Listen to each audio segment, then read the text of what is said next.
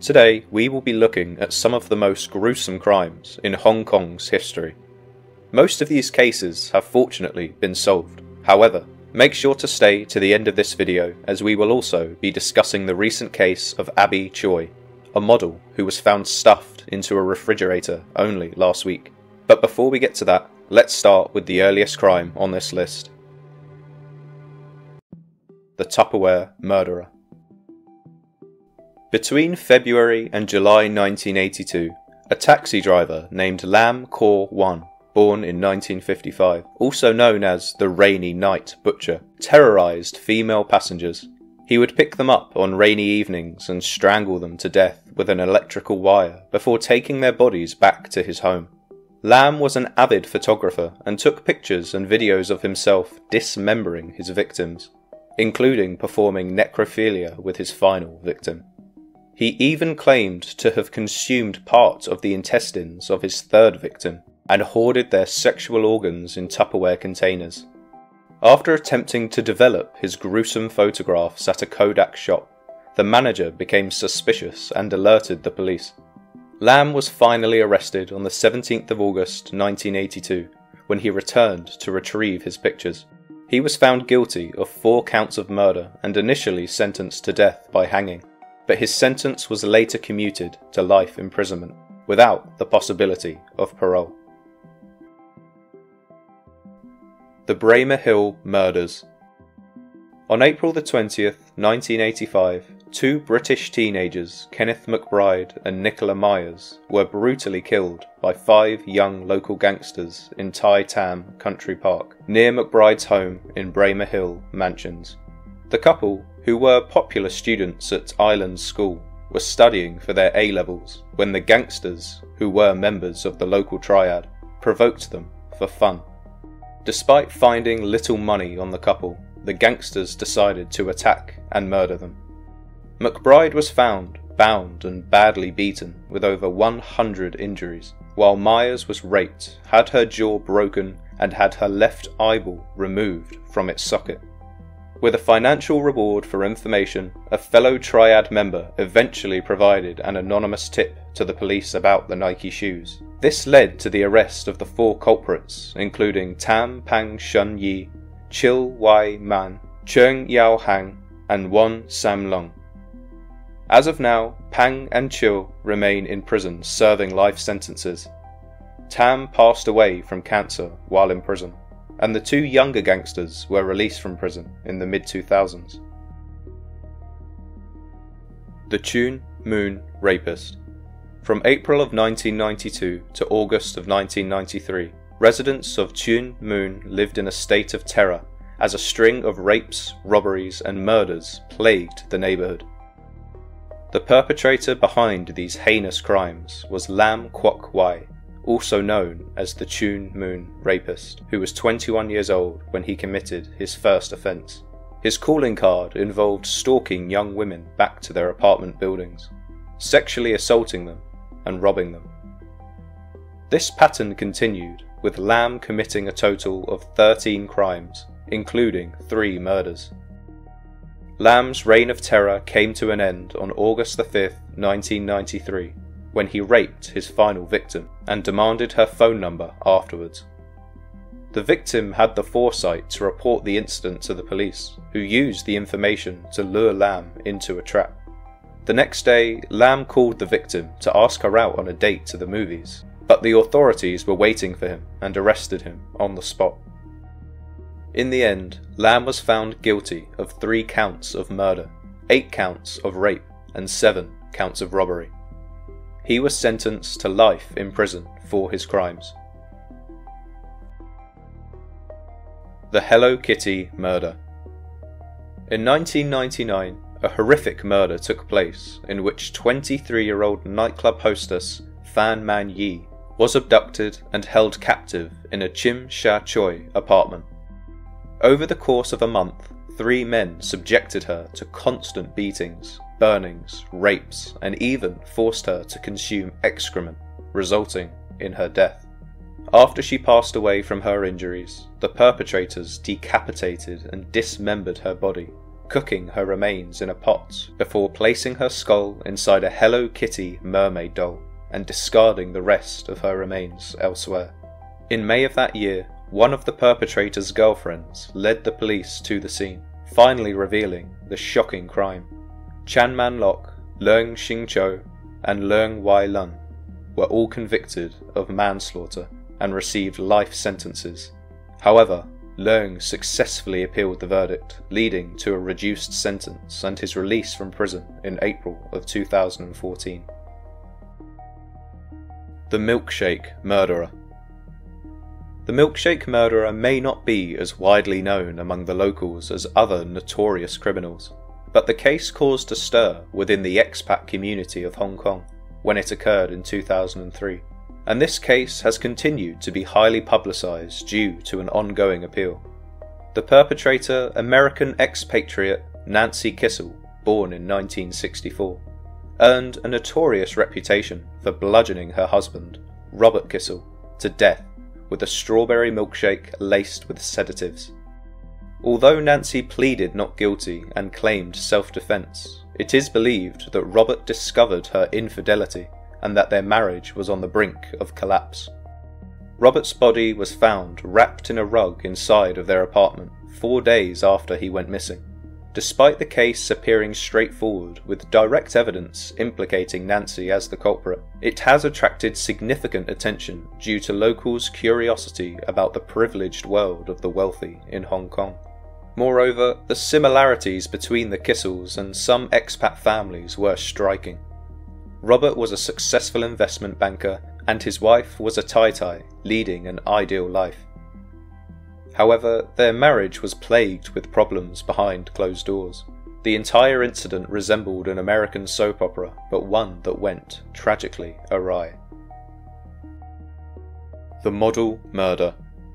This is an extremely recent case, as the body, or at least parts of the body, of a model named Abby Choi were discovered on Friday the 24th of February in the refrigerator of a quaint home within the seemingly innocuous walls of Hong Kong.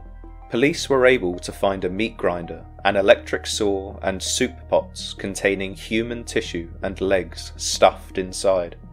This case becomes even crazier with the knowledge that the former husband of Abby Choi is now the focus of a citywide manhunt, while ex-brother-in-law and former parents-in-laws have been arrested in connection with this murder. The murder is currently under speculation, but the assumption is that she was killed over a financial dispute. After she divorced her ex-husband, she graciously offered to provide hospitality in the form of a house for both her ex-husband and his entire family. However, she later decided she needed to move some money around, which required the family to have to relocate. But it is also speculated that she was planning on finding this new location herself. Nevertheless, it would seem that this wasn't good enough for her ex-father-in-law, as he was said to be furious with the situation, and so it's currently understood that this murder is nothing more than a retaliation to a simple dispute over property and finances. Describing the killing as premeditated and well-planned, Superintendent Alan Chung of the Kowloon West Regional Crime Unit said, "The ground floor flat of the 3-story house in Tai Po had been carefully prepared as a place to cut up a body." He was quoted as saying, "The body parts that we found were inside the refrigerator. There are 2 legs belonging to a female. We are still looking for the head, the torso, and the hands, which we believe were disposed of elsewhere." The flat had been rented by the victim's former father-in-law, and instead of a furnished home, officers found a place starkly bare of furniture, with just a couch and a table inside. The 2 bedrooms were also empty, in addition to the meat grinder, electric saw, and 2 pots of soup containing human tissue. Police also found 2 types of chopper, a hammer, face shields, black raincoats, and a purple handbag that belonged to Choi. The suspects covered the walls of the flat with a sail, and they put on face shields and raincoats so that they would not get bloodstained by dismembering the body, Chung said.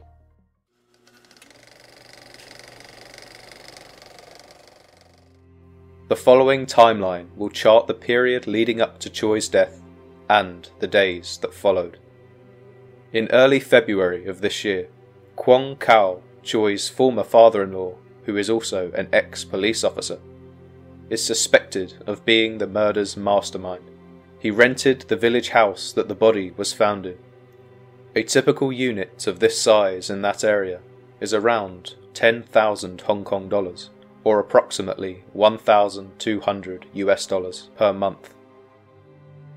On February the 21st, Abby Choi is reported missing. According to a police insider, Choi's chauffeur and former brother-in-law, Anthony Kwong Kong Kit, was believed to have driven to Kaduri Hill to meet the model, and they were supposed to travel to pick up her and her ex-husband's daughter. But when Abby failed to show up to collect her child, she was then reported missing. Upon receiving the missing persons report, the force contacted the brother and parents of Choi's ex-husband, but their inquiries were hindered as all three provided false and misleading statements. A police investigation also later indicated that the victim's former father-in-law and brother-in-law travelled to Junk Bay Chinese Permanent Cemetery. The reason that they travelled here is still unknown. However, it is suspected that the rest of Abby Choi's remains could be located here. On February the 24th, the police managed to discover several of the victims' remains at the village house's ground floor flat. It was carefully prepared as a site for cutting up the body before the pieces were disposed of. The walls of the sparsely furnished flat were also covered with a sail. The legs, which are believed to be the victims, were found inside the refrigerator, but her head, torso and hands were still missing at the time. The force then arrested Choi's ex-brother-in-law and the former parents-in-laws, but continued to search for her 28-year-old former husband. Eventually, on February the 25th, Abby Choi's ex-husband was arrested at Tung Chung Development Pier at about 1 p.m. on Saturday, after learning of his plan to board a speedboat. The suspect was picked up with 500,000 Hong Kong dollars in cash and several luxury watches collectively worth around 4 million Hong Kong dollars in total. While at Hung Hom Police Station, he complained of feeling unwell and was taken to the Queen Elizabeth Hospital. On the same day, the force searched Junk Bay Chinese Permanent Cemetery with members of its abseiling team and police dogs to hopefully uncover the rest of Choi's missing body parts. Members of the police's elite special duties unit, the Flying Tigers, are also deployed to carry out a search of the site's water catchment area. The next day, on February 26th, a skull and several ribs believed to be Choi's were found in a large soup pot that was taken to a mortuary from the village house crime scene. The 50-centimetre deep pot, covered with thick fat, was found to contain meat believed to be human flesh, along with some radishes and carrots, while human bones were also discovered in a separate, smaller container. Forensic experts also found a small hole at the back of her skull. Police suspect it could have been the blow that killed Choi, with blood spatters in a 7-seater vehicle suggesting she was attacked there. On February the 27th, 4 suspects appeared in court. Choi's former husband, his father and older brother were charged with murder on the same day, while his mother, Jenny Lee Soo Hyung, said to be aware of the plot, were charged with perverting the course of justice. In a separate development, a 5th suspect, believed to be the lover of Choi's former father-in-law, is arrested and accused of helping him to rent the ground floor flat of the village house. This woman, who worked as a masseuse and had been in a relationship with the father-in-law for about 6 months, was also suspected of renting a luxury flat in West Kowloon. It is suspected this was to help hide Choi's ex-husband.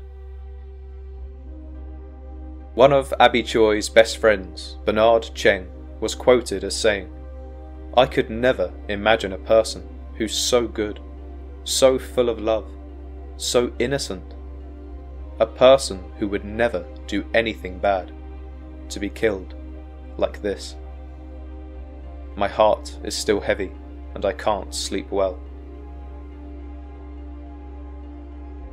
You can only imagine the pain that Abby Choi's friends and family are feeling right now, and given that the rest of her remains are still to be discovered, I'd assume they're probably missing a piece of closure to try and comprehend this unbelievable tragedy.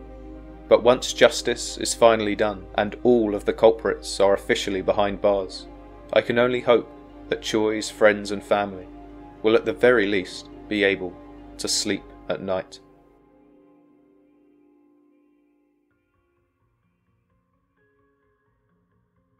I was hoping that by now there would be a few more details to include for this case, but unfortunately there haven't been any further updates to this story. If the recovery team are unable to locate Abby's remains in the cemetery, I can only hope that a member of her estranged family finally speaks up and helps the Choi family receive the closure that they surely need.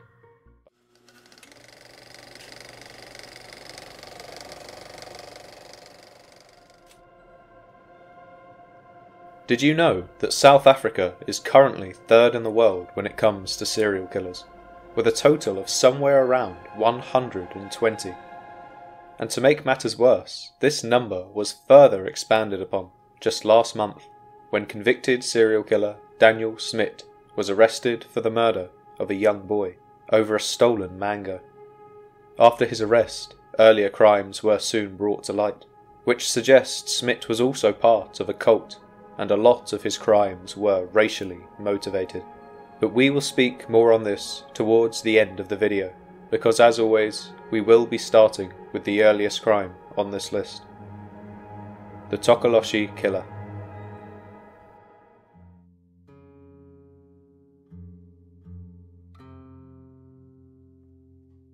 Elifasi Msomi, aka the Tokoloshi Killer, murdered upwards of 16 people from 1953 to 1955. Prior to his 18-month killing spree, Msomi also raped and killed a woman in front of his mistress, who immediately reported him to the police.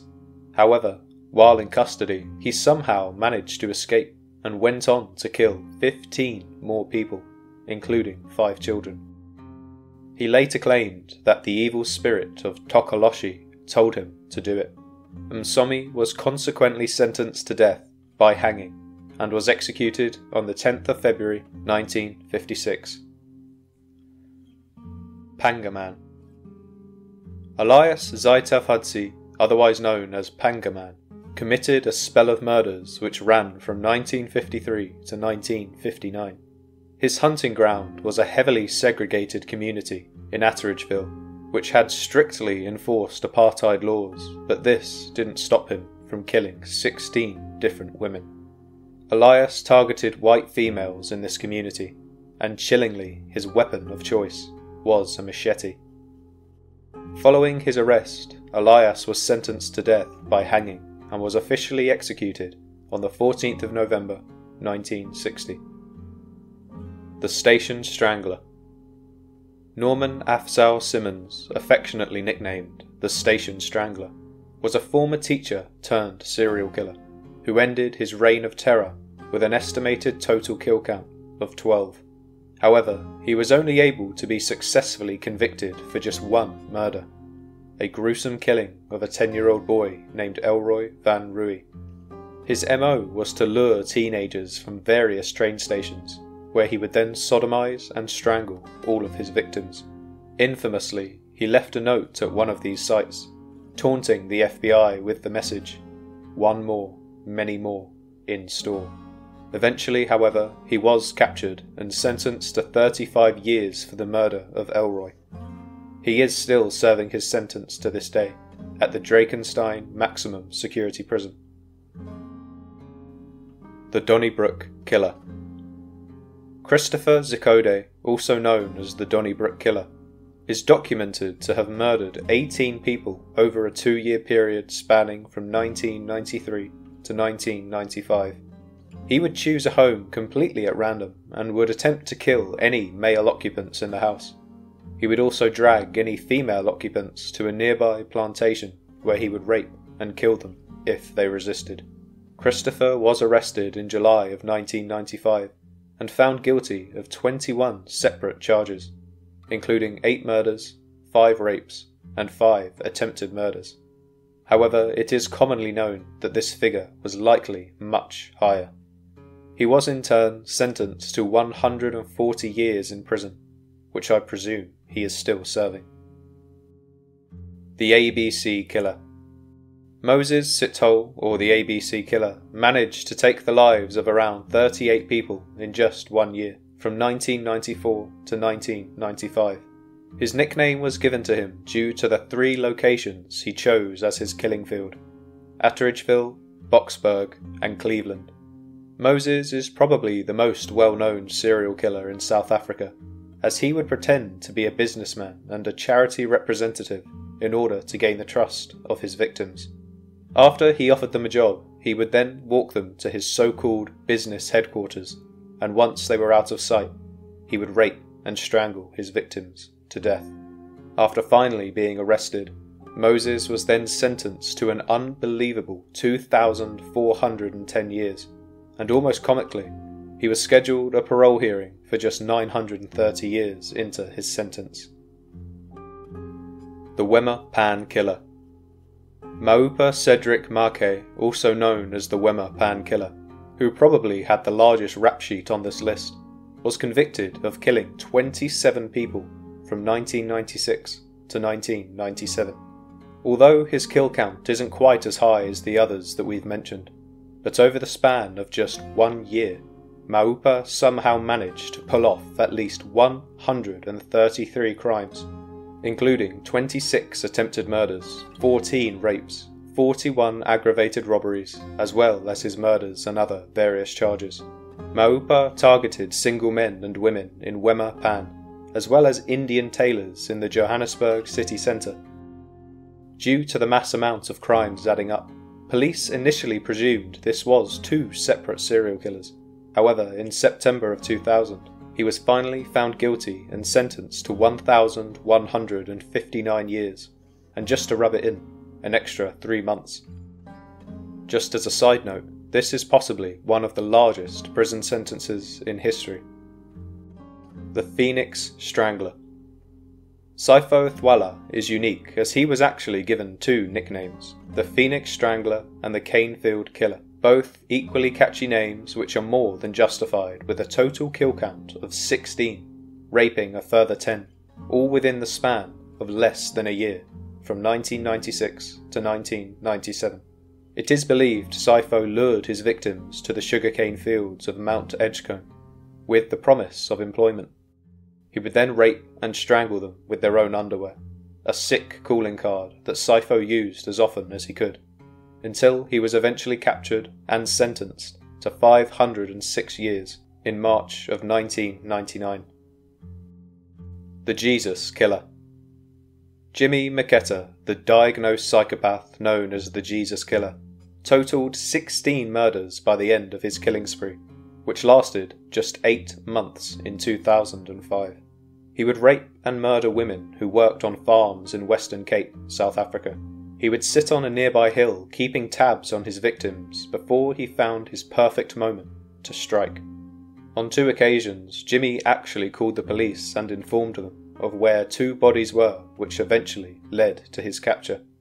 Jimmy Maketa pleaded guilty to 47 charges, including murder and rape, but was shockingly only sentenced to 25 years in prison. However, after his first stint in prison is over, he will be required to return to court, where he will likely receive a life sentence. The West End Serial Killer. Jack Magale, otherwise known as the West End Killer, managed to lure 16 women into open areas where he would rape and murder them. Chillingly, he would pretend to be a preacher of the Zion Christian Church, which gained the trust of his victims. Most of these crimes were committed at the West End Brick and Clay Factory, giving rise to his ill-famed nickname. Jack Magale was found guilty on 52 separate charges, including 6 murders, 19 rapes, and 9 kidnappings.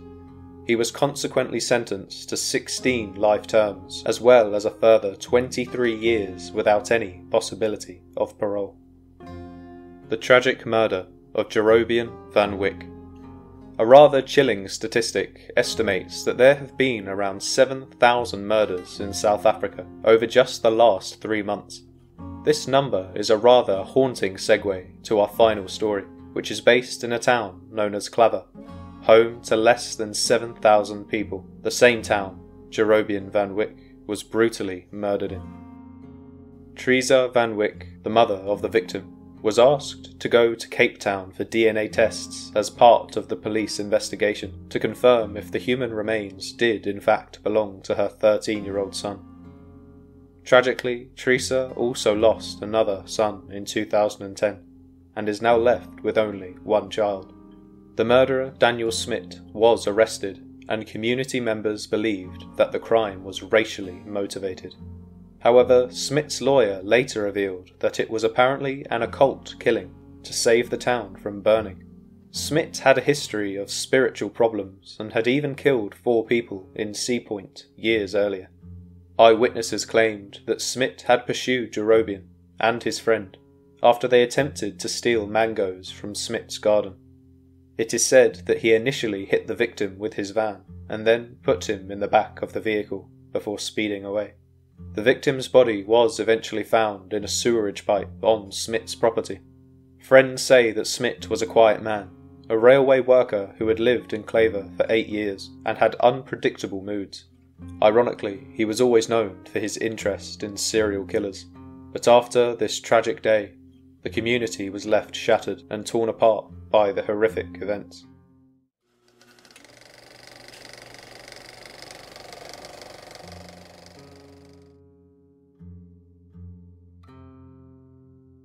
Today, we will be looking at some of the most horrific crimes that have ever occurred within the state of Texas. Most of these cases, unfortunately, remain unsolved. However, make sure to stay to the end of this video, as we will also be discussing the recent case of Shamaya Hall, a former mother of 5 who chose to viciously attack her own family just last week, and in doing so, took the lives of 3 innocent children. But before we get to that, as always, let's start with the earliest crime on this list. The murder of Carolyn Montgomery.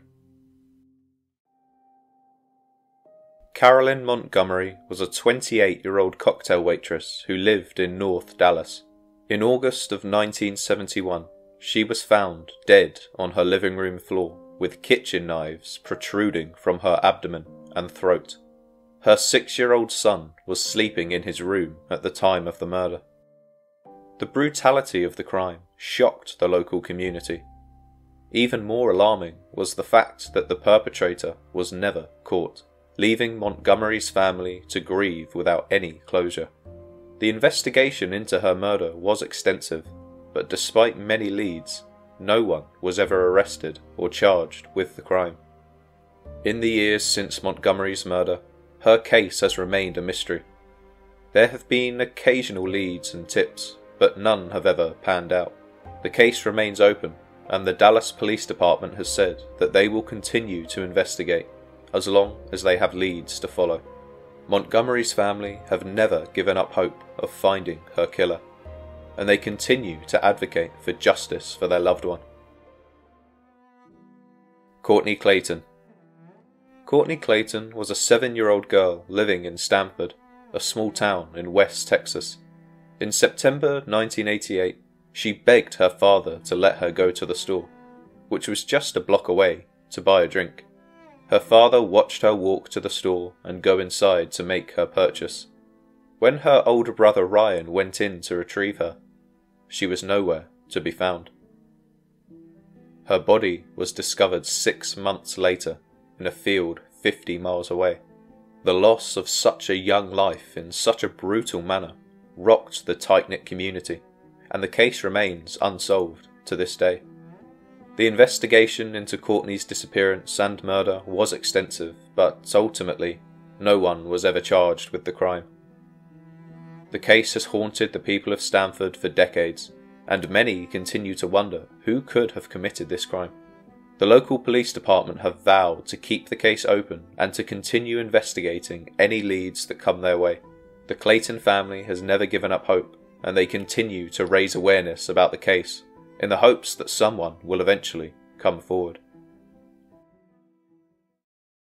Cheryl Henry and Henry Atkinson. Their love story was one of passion and tragedy. The young couple, deeply in love, had their lives cut short in August of 1990. Their bodies were found in a secluded area of Houston known as Lover's Lane, and the brutality of their deaths shook the community to its core. Atkinson had been tied to a tree, and his throat was slashed so deeply that he was nearly decapitated. The scene was so gruesome that it left investigators horrified. Henry's naked body was discovered buried under a pile of boards, and it was evident that the killer had sexually assaulted her before taking her life. The 4 partially deflated balloons tied to a nearby tree, and the $20 bill found next to her body were eerie clues that left detectives completely perplexed. Despite a long and drawn-out investigation, the case still remains unsolved, and the families of the victims are still waiting for justice. Chandra Payton. Chandra Payton's tragic death devastated her family and shocked the community of Addison, Texas. She was a bright college student who worked hard to support herself and her family, but her life was cut short in July 1992. Payton was found stabbed to death inside the clothing boutique where she worked, and it was evident that robbery was the motive. Her mother later recalled the heartbreak and pain of losing her daughter, and the difficulty of coming to terms with the senseless violence that took her life. The fact that Payton was not even supposed to be working that day made the tragedy even harder to bear. Despite police having a person of interest, Payton's killer remains at large, leaving her family and the community with a deep sense of unease and fear. Emily Jeanette Garcia. Emily Garcia's story is one of horror and tragedy. A young girl just 15 years old, Emily had her whole life ahead of her, but it was cruelly cut short in February 1993. On that day, she boarded a city bus to go to a health services appointment to determine her due date for her baby, but she never made it to her destination. Instead, she was kidnapped and held captive for 12 days, during which time she was subjected to unimaginable horrors. Emily was raped, beaten, and strangled, and her body was eventually discovered on an old stretch of Texas highway in Canyon Lake. Her death shook the community to its core, and the senseless violence that took her life is still felt today. Emily's family were left to grapple with the tragedy and the pain of losing a loved one in such a brutal and senseless way. However, after decades of effort to bring her killer to justice, police finally arrested 50-year-old Thomas Ray Galindo at his home in Comal County on Friday, September the 10th, 2021. After almost 30 years, the family of Emily Jeanette Garcia are just happy that they can put this behind them. Amber Hagerman. Amber Hagerman's tragic case has left a lasting impact on the community of Arlington and beyond. The horrifying incident occurred on a seemingly ordinary afternoon, when Amber and her brother decided to take a bike ride to an abandoned grocery store. However, what should have been an innocent adventure turned into a nightmare when a monster in a pickup truck snatched Amber from her bike. Despite her screams and the neighbours' quick call to the police, Amber was gone without a trace. 4 days later, her body was discovered at the bottom of a creek bed, sexually assaulted and murdered. The shock and grief of Amber's death was felt across the nation, and her abduction led to the creation of the Amber Alert System that has saved countless lives in the years since her tragic passing. Despite the passage of time, Amber's case still remains unsolved, and her family continues to seek justice for their beloved daughter and sister. Maria Coroner. The gruesome discovery of Maria Coroner's decapitated body in April of 2010 shook the tight-knit community of Louisville to its core. The mother of 6 had been brutally murdered, allegedly by her own husband, whose white pickup truck was found nearby with 2 bloody chainsaws on the tailgate. The heinous crime left many wondering how someone could commit such a brutal act, and the subsequent investigation left more questions than answers. Meanwhile, Maria's family and friends still struggle to come to terms with the loss of a woman who brought joy and light into their lives. Detectives at the crime scene said 49-year-old Jose Fernando Coroner dismembered his 44-year-old wife, Maria, and left her body in the street in front of their home in Louisville, Texas. Jose Coroner is still wanted on a charge of murder to this day, as unfortunately, it is assumed that he fled to Mexico after the murder and has friends or family keeping him hidden. But hopefully, one day soon, he will slip up, and Maria's family will finally get the justice that they deserve. Misty Lauder. The disappearance of Misty Lauder has left a huge mark on the community of Pilot Point, with residents still grappling with the unsettling mystery surrounding her vanishing. Misty's life was plagued by addiction, a struggle that is all too common in small towns across America. But despite her challenges, those who knew Misty describe her as a warm and caring person, who always had a smile on her face. The day of her disappearance, Misty's family and friends became worried when she failed to show up for an important appointment. When they went to her apartment to check on her, they found no signs of a struggle or forced entry. It was as if Misty had vanished into thin air. The police were notified and an extensive search was conducted, but it yielded no results. As days turned into weeks and weeks turned into months, the rumours began to circulate. Some people whispered about Misty's drug connections and the dangerous people she was associated with. Others speculated about a possible abduction or even foul play. One particularly chilling theory involved a local wood chipper, which some believed had been used to dispose of Misty's body. Despite the many theories and rumours, the truth behind Misty's disappearance remains elusive. Law enforcement officials have combed through the woods and scoured the area around Pilot Point, but no evidence has ever been found.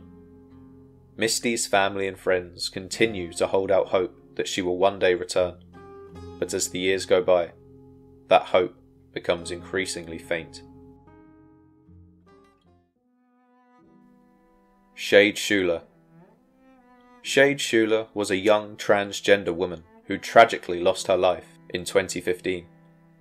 She was only 22 years old when her decomposed body was discovered in a vacant field near the 5600 block of Riverside Drive. The discovery of Shade's remains sparked a media frenzy, with local news reports highlighting her story as the 13th reported case of a transgender person being killed that year. Shade was known by her chosen name, Ms. Shade, and was last seen wearing a blue and white cotton tube top with straps, blue shorts and black Nike flip-flops. Her body was found wearing a black wig, sunglasses and fake fingernails adorned with diamond studs and pink tips, which were a clear reflection of her vibrant personality and love for fashion. Shade's passing was a devastating loss for the transgender community, which was already facing discrimination, violence and a lack of basic human rights. Her death raised questions about the safety and well-being of transgender people, and highlighted the challenges that they face daily. Many advocates and activists continue to fight for greater recognition, acceptance, and protection of transgender individuals in society. Nevertheless, despite extensive investigations into Shade's death, the cause of her passing is still unknown.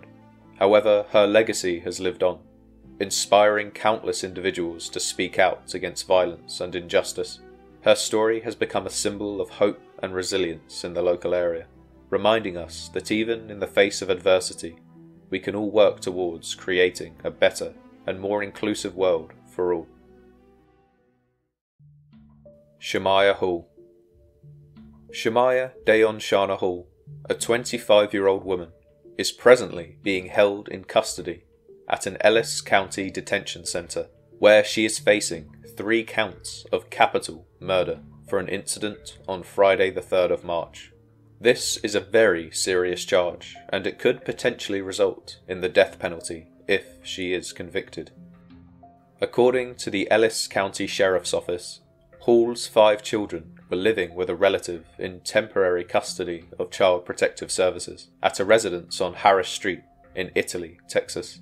Last Friday, a caseworker from the Child Protective Services paid a visit to the home and discovered that for reasons unknown, Shemaya was present in the property, which was against the terms of custody. After conducting an assessment, the caseworker determined that it was necessary to remove the children from the premises. The CPS caseworker immediately contacted 911 around 4 p.m. to request assistance with the situation. A law enforcement officer was dispatched to the scene and upon arrival discovered that all 5 children had been stabbed. Sadly, 3 of the children, a 6-year-old boy and twin 5-year-olds, a boy and a girl, died as a result of their injuries. The remaining 2 children, a 4-year-old boy and a 13-month-old girl, were critically injured, but luckily they survived the attack. It remains unclear why Hall was present at the home on Friday, and if this factored into the CPS caseworker's decision to remove the children. Investigators are likely scrutinising every detail of the events that led up to this tragic incident in order to piece together what actually happened. Court records reveal that this is not Hall's first run-in with the law, as in 2017 she was charged with aggravated assault with a deadly weapon after threatening a man with a knife. Then, in 2020, she pled guilty to assault causing bodily injury after biting another person. Interestingly, Hall's twin sister, Choi Hall, was charged with murder in 2021 for allegedly stabbing her own 7-year-old daughter to death in South Dallas. Court documents indicate that Choi was deemed unfit to stand trial and was subsequently committed to an inpatient mental health facility.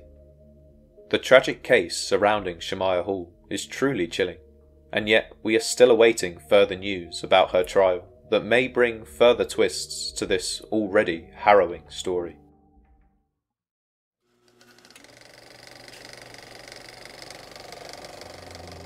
Today we will be looking at some of the most horrific crimes to have ever occurred in Malaysia's history. As the title suggests, most of the cases we will discuss in today's video, unfortunately, still remain unsolved.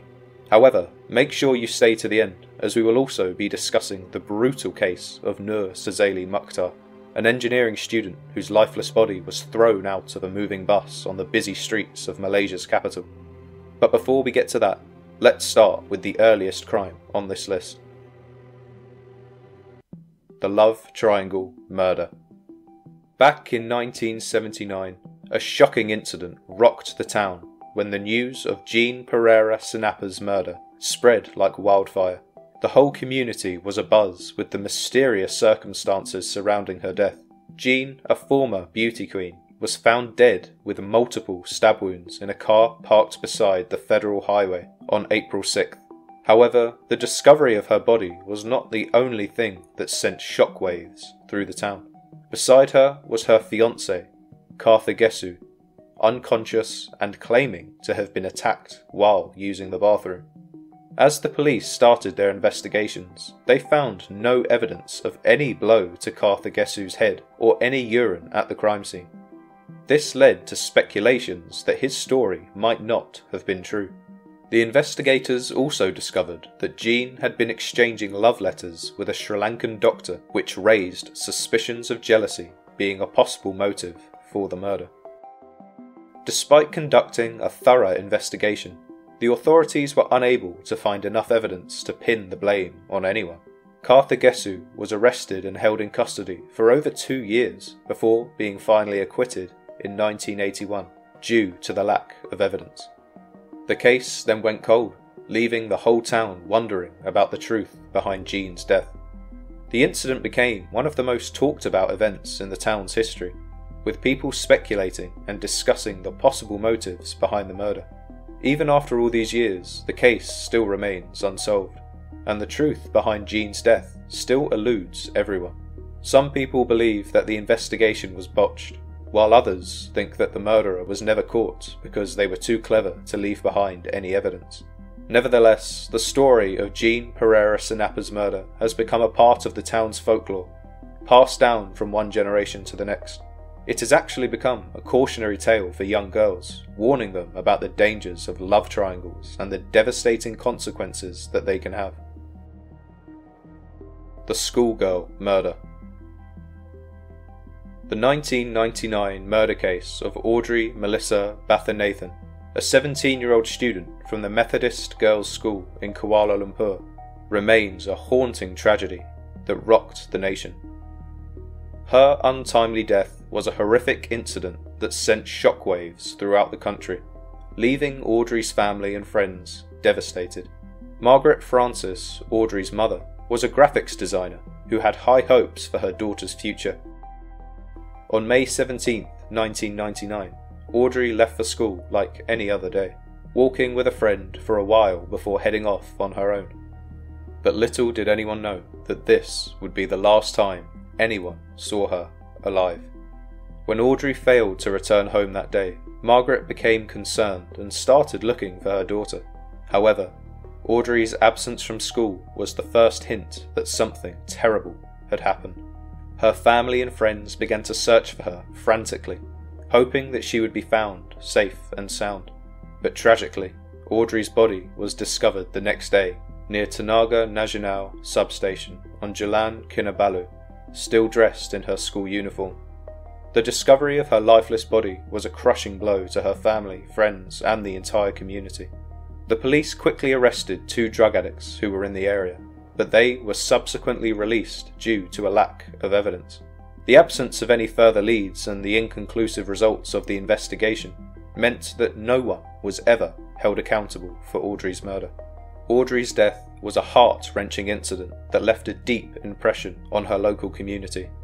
Her loss was a reminder of the dangers that lurk in the world, and how life can be unpredictable and unfair. Even after more than 2 decades have now passed, the memory of Audrey and her tragic end continue to haunt those who knew her and those who followed her story. The BO murderer. Norita Samsudin, a 22-year-old marketing executive, was not only talented in her field, but also had strikingly good looks that earned her several offers for modelling gigs. She was a young woman with a bright future, full of dreams and aspirations.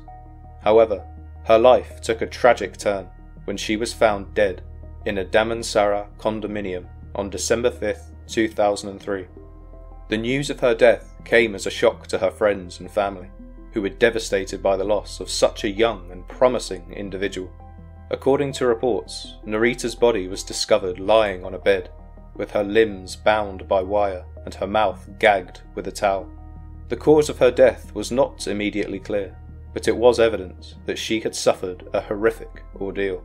The circumstances surrounding Norita's death were perplexing, and the overall investigation was very complex, with many possible suspects emerging. One individual was seen leaving her room around the time of her death, with her housemates reporting a strong body odour emanating from the stranger. The investigation ultimately led to the arrest and trial of her ex-boyfriend, Hanif Basri Abdul Rahman, who was named as the main suspect in this case. However, despite the prosecution's efforts, Hanif was acquitted in 2004 due to insufficient evidence. The tragedy of Norita Samsudin's death is a reminder of the fragility of life and how quickly it can be taken away. It is also a sobering reminder of the importance of justice and the need to hold those responsible for such heinous crimes accountable for their actions. The Yampang Murder. Zhu Jianhuang, a 14-year-old Chinese national, made a heart-wrenching call to his father where he expressed of his fear of being beaten. His father was left feeling helpless and worried about his child's safety, but little did he know that this call would be the last time he would hear his son's voice. Tragically, 3 days after this call, Zhu Jianhuang was found dead in the swimming pool of his Malaysian uncle's home in Ampang. His body showed clear signs of brutal physical abuse, with his limbs bound and his body badly bruised. The uncle, Ko Kim Tek, and 2 of his employees were arrested in connection with the boy's death, but despite being accused of this heinous crime, all 3 of them were eventually acquitted in 2010 due to the prosecution's failure to clear up many unanswered questions surrounding the case. The injustice of this situation is compounded by the fact that the case remains unsolved even today, leaving Zhu Jianhuang's family with no sense of closure or justice for their son's untimely death. Ko Kim Tek, who many believe was responsible for the boy's murder, has since disappeared from the public eye and has not been seen since his acquittal. This tragedy serves as a stark reminder of the dangers of physical abuse and the importance of taking these allegations seriously. The failure of the justice system to bring Zhu Jianhuang's killers to justice is a horrible reminder of the many injustices that continue to plague our society, and the importance of continued efforts to combat them every single day. The shopping mall murder. The mere thought of a violent attack and murder occurring in a bustling shopping mall without anyone noticing truly sends shivers down my spine. The notion of being surrounded by people yet being helpless to protect yourself or others is a daunting one indeed. However, this was precisely the fate of Mei Go Li Fang, a young woman who met a tragic end on February 17, 2005. Her lifeless body was discovered at the rear of her newly opened boutique in a mall in Petaling, Jaya. What makes this incident all the more harrowing is the nature of the crime itself. Mei Go Li Fang had suffered multiple stab wounds, and there were indications that she had also been sexually assaulted. However, what was particularly peculiar was that the crime scene contained several valuable items, yet none of them had been taken, except for the victim's cell phone. This raised questions about the motive of the perpetrator and added an eerie dimension to the already distressing case. Although the authorities had initially picked up a businessman to assist with the investigations, he was subsequently cleared of any involvement after an alibi was established. Despite numerous efforts and intensive investigations, the case has remained unsolved, leaving Mei Go Li Fang's family and loved ones in a state of despair and grief. The tragedy that befell Mei Go Li Fang is a stark reminder of the dangers that can lurk in even the most seemingly safe and secure of places.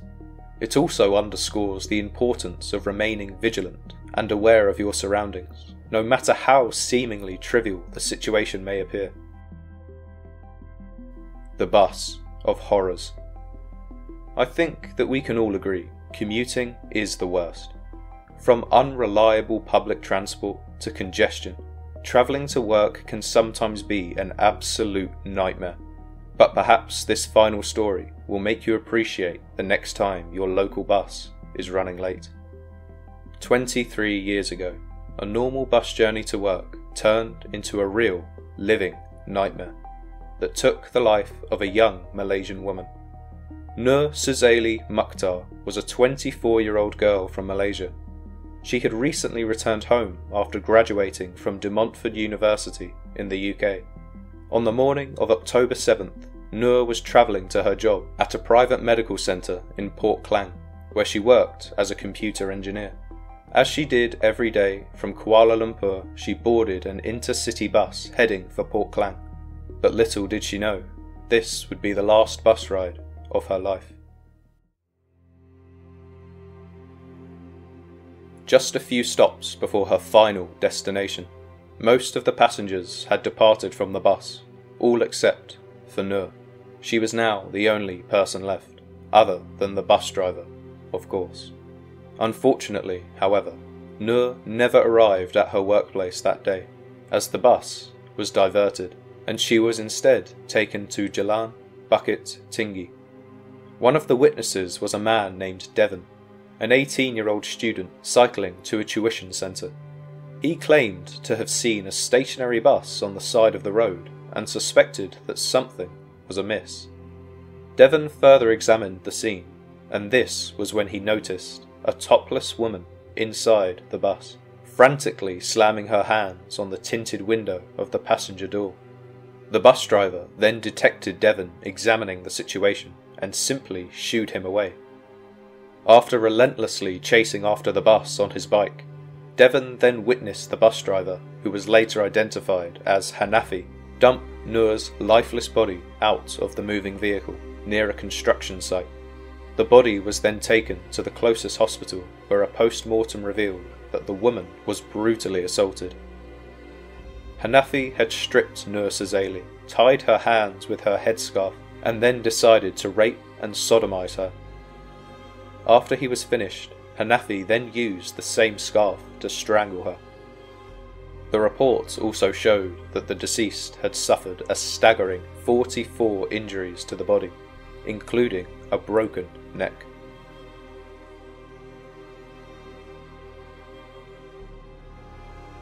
This case is truly disturbing, especially as the victim was simply commuting to work, a choice millions of people around the world make every single day. I'm sure when she got on that bus, the last thing she expected was to be assaulted. But at the very least, hopefully this story will serve as a reminder that when you get inside of someone else's vehicle, you really are putting your life in their hands.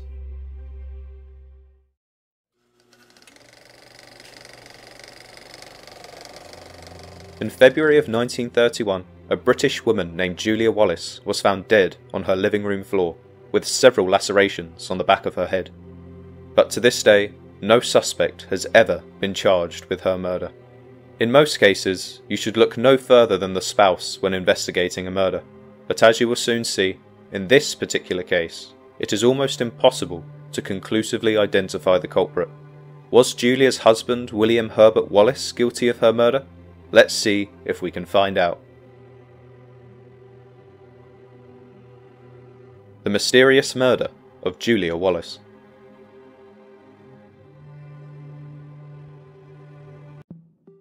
On the 28th of April 1861, Julia Wallace is born to parents William George Dennis and Anne Teresa Dennis, alongside her older sister Annie Maria.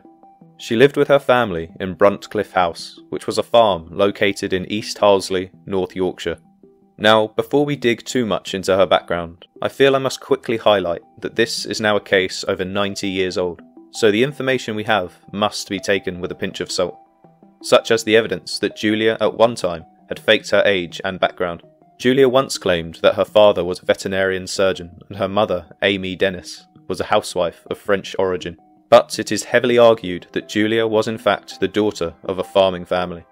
Her mother's true name was Anne, and she was 17 years older than she had led many to believe.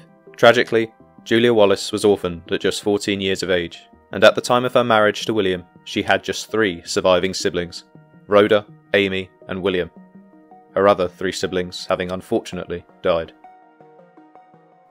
On the evening of the 19th of January 1931, a phone call came in at a popular chess club in Liverpool, England. The caller was looking for a member named William Herbert Wallace. He hadn't arrived yet, but was expected, so a message was taken. The message was from an R.M. Coultrough, who asked for Wallace to come by to his house the following evening to discuss an insurance policy. Wallace was an insurance agent by profession. Coultrough's message directed Wallace to an address on Menlove Gardens East, a street Wallace was very unfamiliar with. On the evening of the 20th, Wallace set out for the appointment, leaving his wife Julia at home. He headed out to Menlove Gardens West, where he knew and presumed Menlove Gardens East must connect to it. But when he arrived, he could find no such street. He wandered around, stopped to ask shopkeepers and a policeman, all of whom told him no such street existed. Puzzled, William Herbert Wallace journeyed back home. When Wallace arrived at his house at 29 Wolverton Street, Anfield, On the night of February the 20th, 1931, he used his key but found the front door bolted from the inside. He went around to the back door but found that door bolted too. There were no lights on in the house, so he began to worry and went around to try the front door again, but it was still inaccessible. Trying the back door a second time, he found that he could enter the house using the key. The door was no longer bolted. He turned on the lights as he made his way through the house. He eventually discovered the dead body of Julia Wallace in the sitting room.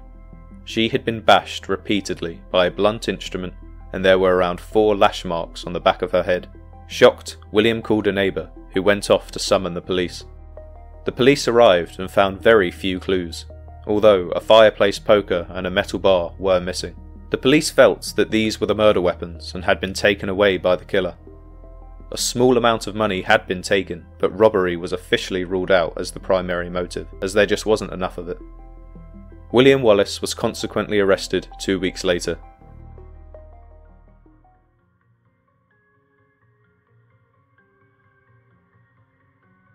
William Herbert Wallace, aged 52, lived in the Anfield area of Liverpool, England, and was an insurance salesman working for the Prudential Insurance Company. On January the 19th, 1931, William went out to a meeting of the Liverpool Chess Club.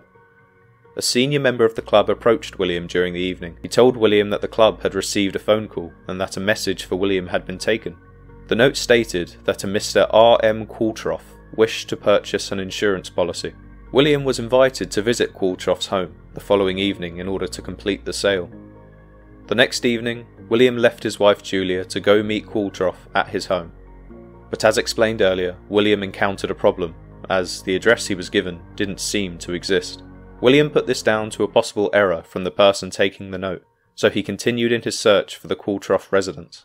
During the initial phases of the investigation, Wallace's behaviour raised a few eyebrows.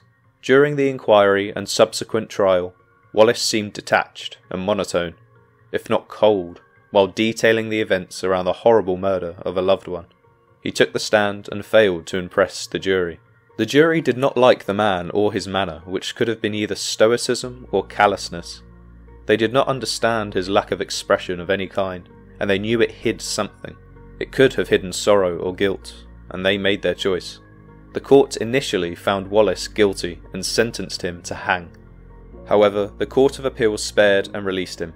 They felt the verdict did not quite match the purely circumstantial evidence. The police were convinced that it would have been impossible for Wallace to murder his wife and still have time to arrive at the spot where he boarded his tram to meet this mysterious caller. A fit young detective sprinted all the way to the tram stop, which showed that this was something an ailing 52-year-old Wallace probably could not have accomplished.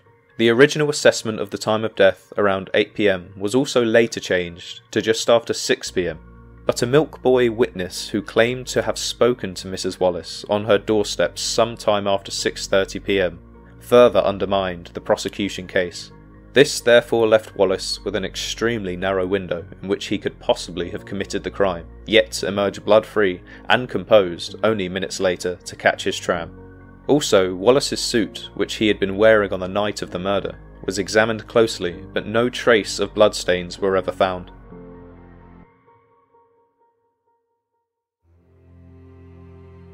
The first theory that I'd like to discuss is that of Richard Gordon Parry. The Julia Wallace murder case sat for almost 50 years, but finally in 1980 a radio programme about the case pointed the finger at a co-worker of Wallace's as the killer. According to the story, Richard Gordon Parry, who had an alibi of being with his girlfriend on the evening in question, appeared at a garage the day after the murder took place, needing his car completely cleaned, inside and out. The garage attendant noticed blood-soaked gloves inside the car.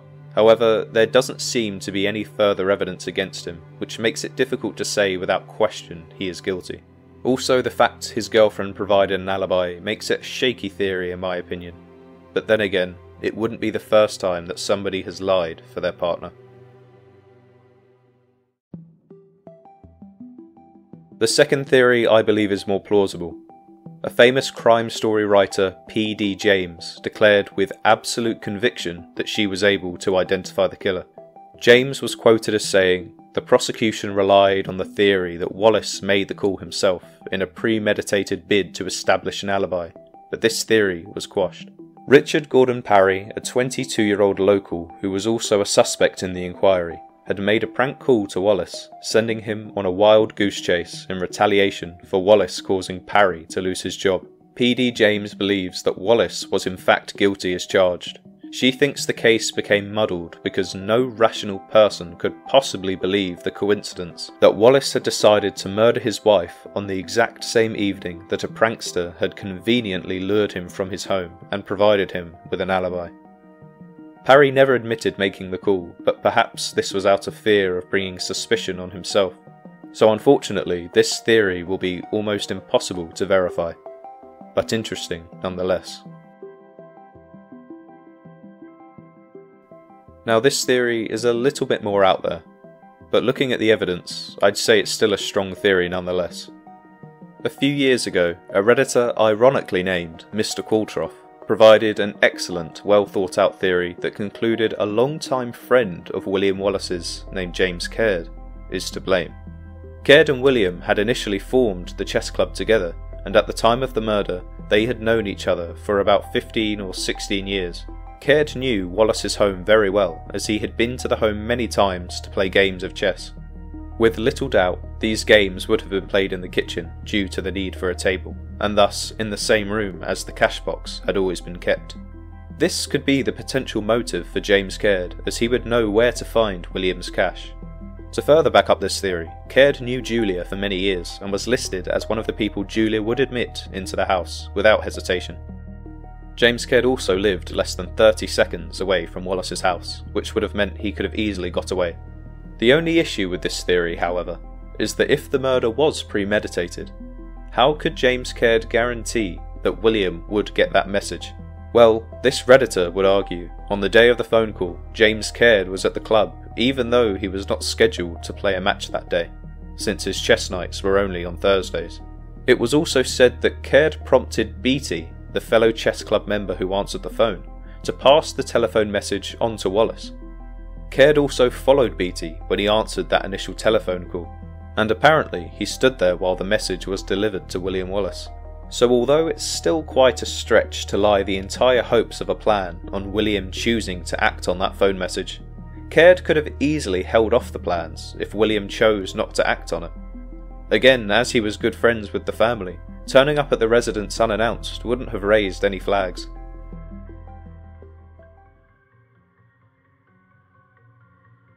There are many other theories out there, but to prevent this video from going on forever, I decided to just lay out the more plausible ones for you today. Like I mentioned at the start of the video, the spouse is always suspect number one in any murder case. So in my opinion, with this mystery having so many red herrings and pitfalls, it leads me to lean towards the most plausible answer, which in my view, would be that William Wallace is the killer. The time of death is shaky, so it's difficult to say whether or not he would have had time to kill his wife, clean up, and then rush off for his meeting. Also, it seems to me that Wallace's innocence depends on the word of a milk boy who claimed to see Julia at 6:30. So although I'm certainly still unsure of what really happened to Julia, if I had to give an answer, the killer would have to be William Wallace. Nevertheless, I'm keen to hear your opinions, so please make sure to leave a comment down below. And also let me know if there are any other cases you would like to see us cover in the future. But until then, thank you for watching, and I'll see you in the next video.